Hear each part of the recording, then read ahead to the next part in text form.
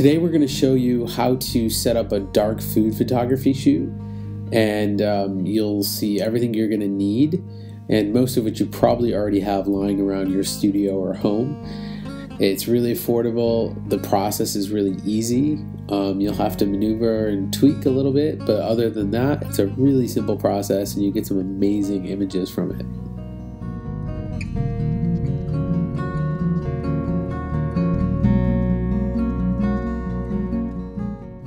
Alright, so you're going to need 3 black foam boards. Size doesn't necessarily matter as long as you can control the entire setup around your subject. I've got basically a 2 by 3.5 on each side, and then I've got a larger piece for my background. You can also use a different background if you don't want to use the foam board. Spring clamps you can get at Home Depot for, I think they're like 90 something cents. So those are super cheap. I would just have those on hand anyways. Tripod, I have a Manfrotto with a ball head that I use pretty regularly. A level, which is just a shoe mount level on top of the camera, which comes in really handy for making sure all your lines are straight. Tethering cord, which I use. You can either use one from Tethering Tools or just a simple tethering USB cord, which goes from your camera into your laptop.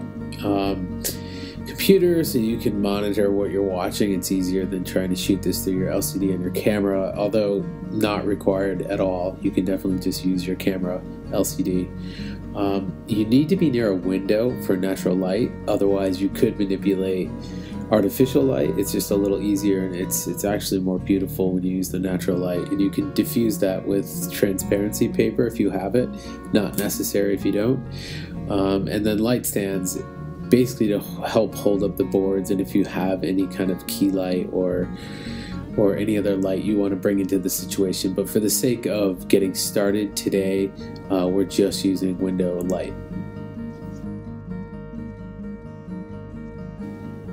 Okay, as for shooting, that is all personal preference. What I did for the sake of this tutorial is my camera, I did vertical and horizontal. The image that you see here is horizontal, shot on a 45-degree angle, and I use ISO 100.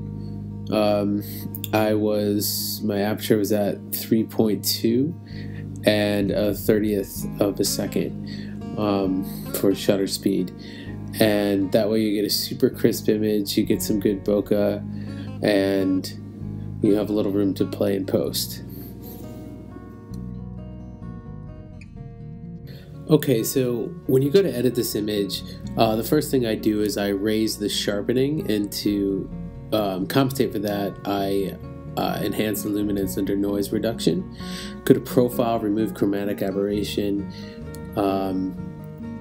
and then I'm vignetting this as well. I'm moving everything, the amounts and the midpoints to the left. I've created some presets for my brushes. Right now I'm going to lighten the fruit, bump up the exposure, and then I'm going to go to Shiny Fruit, which is a preset that I made, and I'm going to just paint a little bit onto those apples again just to make them pop a little bit more. And I'm going to use that same tool to go over the wood now. I'm going to increase the size of my brush, and I'm going to paint the wood around the foreground, bump up exposure on that again, and then paint over 1 or 2 more times just to kind of really bring out the wood tones, so it's not lost in space.